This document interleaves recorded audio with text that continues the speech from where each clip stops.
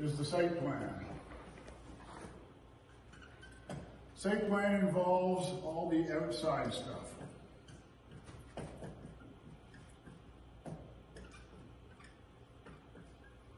That will also include the electrical services to get from the building out to the telephone pole, because we got to find out where it is.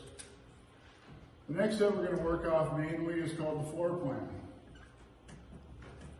Now the floor plan deals with what's inside the building. They usually don't show us anything, like they won't show us parking lot lights or anything on the floor plan. Then we have the suite plans.